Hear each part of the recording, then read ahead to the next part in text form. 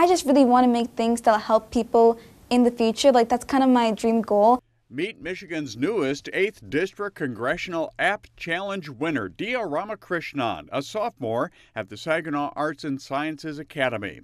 Driven and motivated to create the app after having a close relative diagnosed with ulcerative colitis. Seeing them endure their hardship, Dia wished the diagnosis could have come earlier for her loved one. If we can get early detection, it'd be amazing for everyone. Like, we can quickly solve their symptoms, and so I really hope people get inspired by that. It begins with uploading a picture or video. There's a tiny polyp right there, and these are the kind of polyps that are probably going to get missed during colonoscopies because it's kind of dark and it's hard to see, and so users can upload that. After uploading, the app begins analyzing the image, trying to determine whether a polyp is actually there. Other machine learning models detect its location to tell a person what kind of polyp they're looking at.